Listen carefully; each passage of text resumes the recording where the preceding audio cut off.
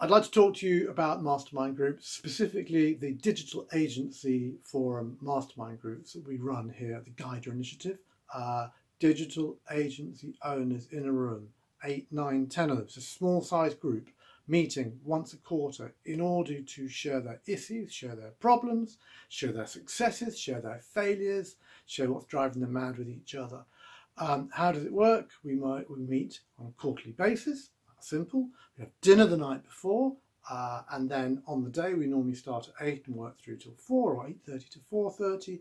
And what we do is we check in. We start off by checking in on scores on the doors for how the business is going.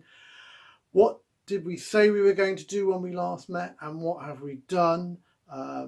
And then we'll normally have a hot seat, so one person will have the hive mind helping them solve a specific problem in their business. It could be about finance, it could be marketing, it could be operations, it could be people, it could be a customer. Everyone will focus on how they can help someone.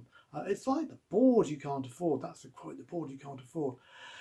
Then we'll also have round table discussions about key issues that people want to discuss. It might be about culture, it might be about how we reward people, it might be what's Google doing now, it might be what would the agency of 2 years' time look like.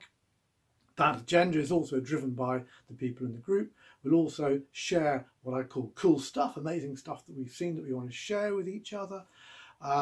And we will also look at a key topic. I normally bring a key topic from a conference that I've been at or some agencies that I've been working at. So we'll take a specific topic and work on that. But the agenda is driven by what the agencies want on the day.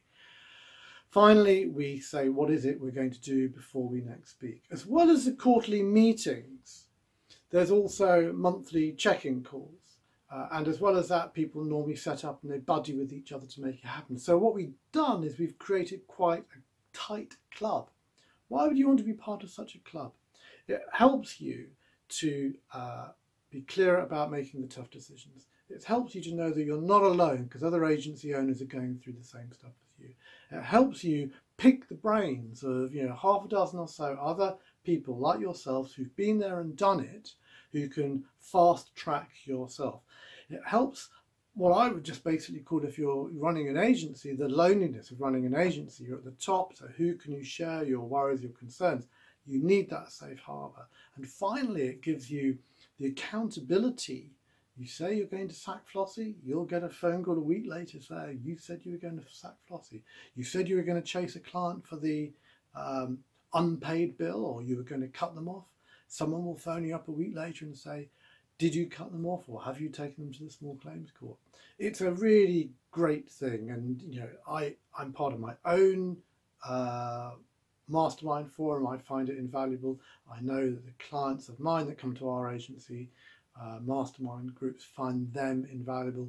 And the numbers, which I'll happily share offline with you, the numbers speak for themselves in terms of increase in sales, increase in turnover, increase in prices, and increases in profitability, but mostly the sense and the feeling that you're now running the agency you want to run, which means you can live the life you want to live.